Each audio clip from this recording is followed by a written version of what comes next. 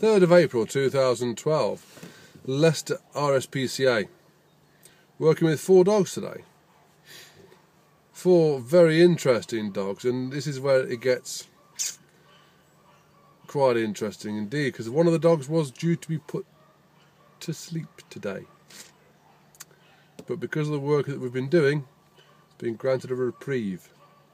Very difficult behaviour, very stressed, very nibbly, very bitey.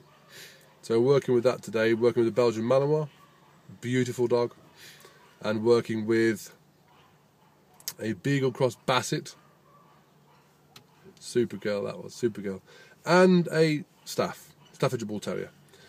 So yeah, very good session, really, really good, and delighted that dogs are being given second chances because of the work that we're doing.